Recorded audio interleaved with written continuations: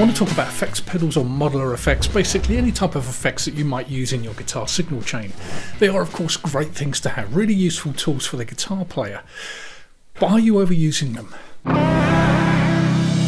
In this video I want to look at dialing effects or pedals back for better, more subtle sounds. And I learned a lot of this stuff through my diploma in media composition, writing music for TV, film and adverts, etc. So let's take chorus for example. We all know what chorus sounds like when it's dialed up and obvious. Just listen to any 80s rhythm sound, Richard Marx, early Whitesnake, etc. But it can be used in the background just to thicken up the tone. It doesn't always have to be so in your face though. And it's great for rhythm guitar, especially when there's only one 6-string guitar in your band.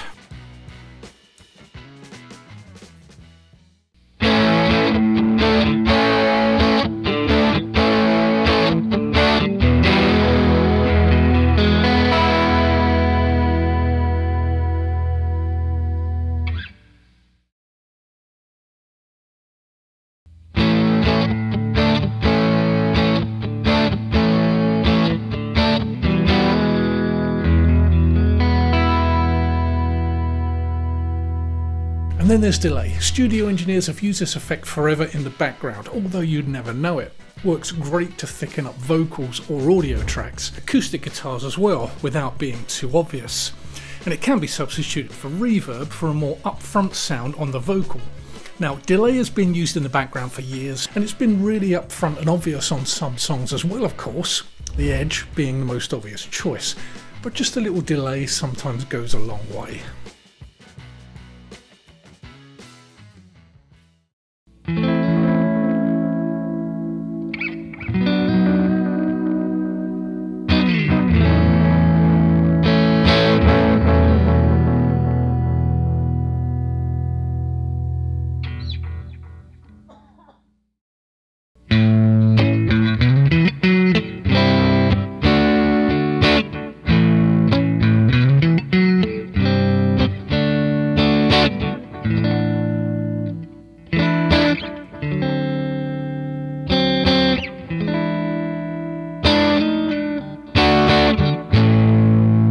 Reverb's another one. A lot of new players tend to overuse it, and I know I did. And it can be overused fantastically well for ambient tones though, but let's ignore that for now. Just a touch of reverb can lay a good foundation for any tone, and I use it a lot on my videos just in the background to blend notes on solo parts. Many different types to choose from of course. From plate reverb, where back in the 60s I think, entire rooms were dedicated to reverb, where they hung huge plates in large cavernous rooms to create the reverberated sound. Also then onto spring reverb, which is more compact and it uses real springs to hall or room reverbs, which capture the sound of the room. Imagine an amp for example in a church or a large hall and the reverb that would generate. Now I use spring reverb on the Hot Rod 4 and then add a tiny amount of large room reverb, which is a standard reverb in Final Cut Pro. And I add that in post-production, which I think sounds really nice.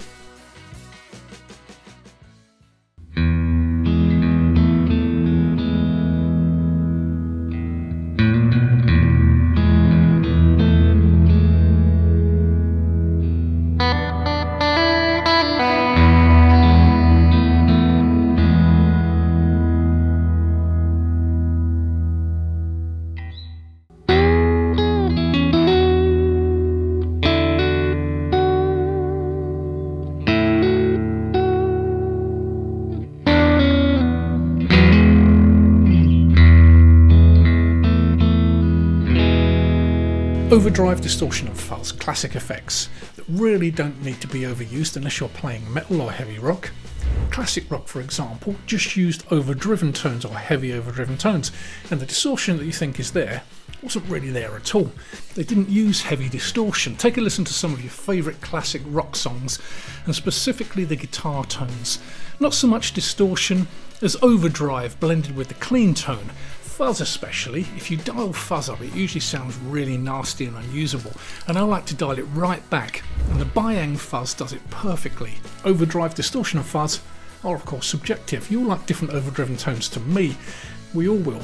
It's going to depend on your experience with it, whether you listen to the stuff you listen to and try and emulate that, or you play live and you're trying to fit in with the rest of the band, trying to get a complementary sound.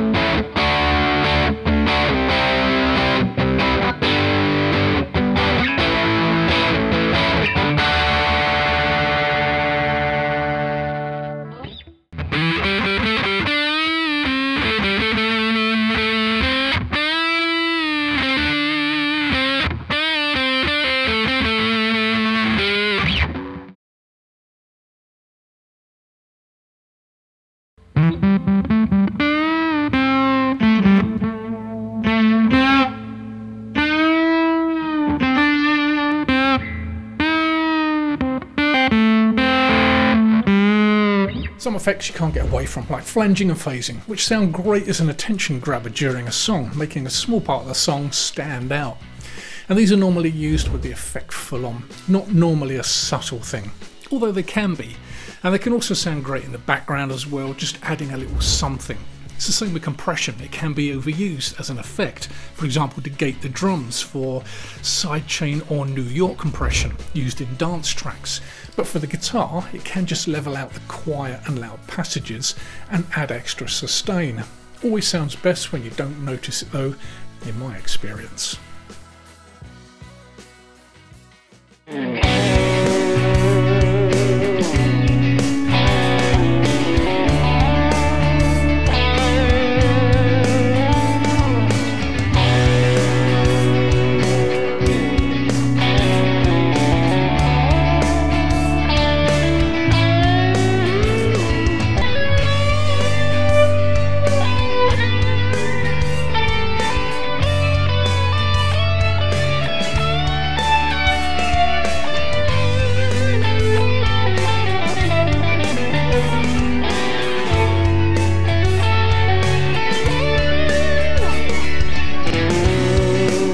To complement my ramble, imagine turning everything up to the max on your pedal board, making it obvious. It would sound something like this.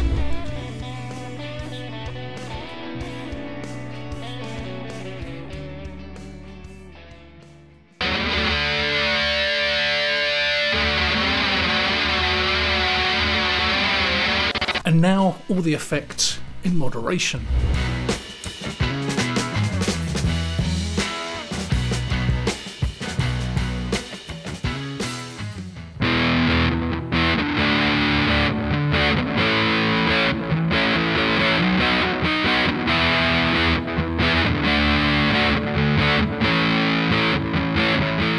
So how about just adding the effects as well?